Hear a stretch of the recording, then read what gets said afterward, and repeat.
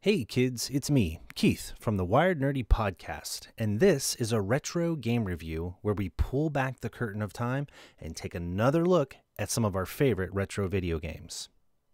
Released in 1988 by Lucasfilm Games, now known as LucasArts, Zak McKracken and the Alien Mindbenders isn't just a game, it's a time machine, whisking you back to the golden age of point-and-click adventures. Available on platforms like the Commodore 64, Atari ST, and MS-DOS, this gem of a game has finally made its way to modern audiences through various emulators and re-releases.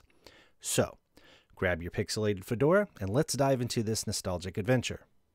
Now, it's important to note that this game was released a year after Maniac Mansion, which was LucasArts' first breakout point-and-click adventure game. I'm sure we'll end up doing a review on that title at some point in the near future. Now, when it comes to viewing options, Zak McKracken has many different color resolution releases to accommodate the different types of systems that were available at that time.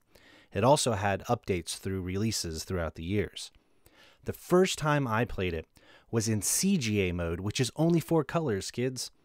I then played it again in EGA mode, which is a whopping 16 colors.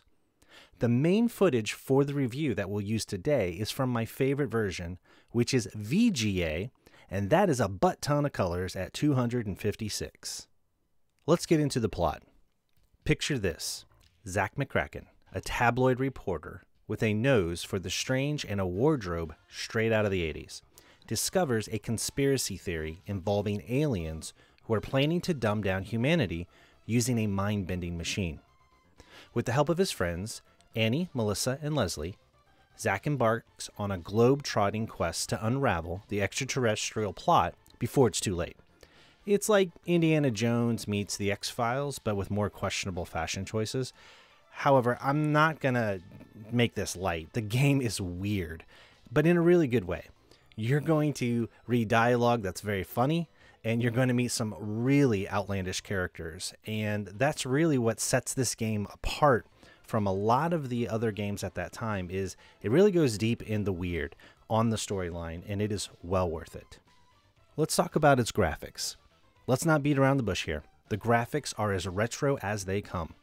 We're talking about chunky pixels, vibrant colors, especially if you're using the VGA 256 version that you see here.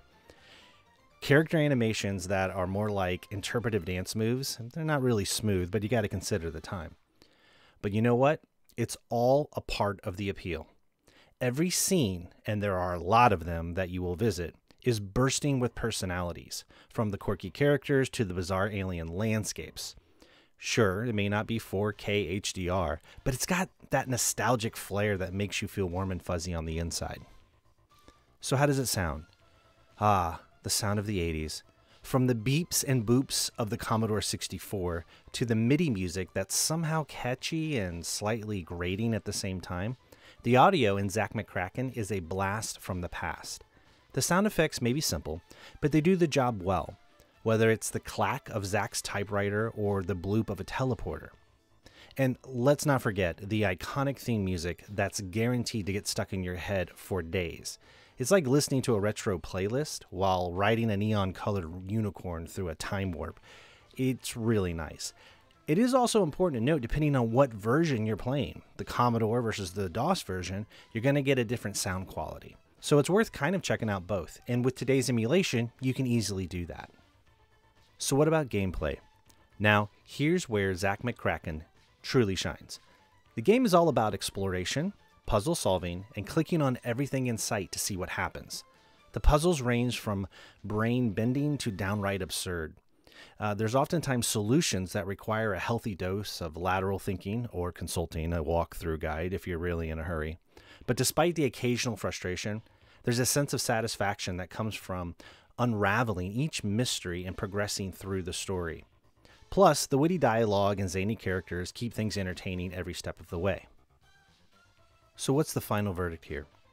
Zak McKracken and the Alien Mindbenders may be older than your grandma's collection of audio CDs, but it's still a rollicking good time for anyone with a fondness for classic adventure games. With its charming retro aesthetic, quirky humor, and brain-teasing puzzles, it's a journey worth taking, even if it means dusting off your old Commodore 64 emulator. On average, it takes about 5.5 hours to complete. If you're a completionist and want to do everything in the game, you're looking at about 13 hours. That's not bad for a game that was released in the late 80s. So, grab your mouse and get ready for some nostalgia and have a trip like no other, because you're not going to find a story like this anywhere. If you like this video, you may like the full-blown Wired Nerdy podcast. If you want more of these retro reviews, please like, subscribe, and check out our main podcast, which is available on all major platforms. Thanks for watching.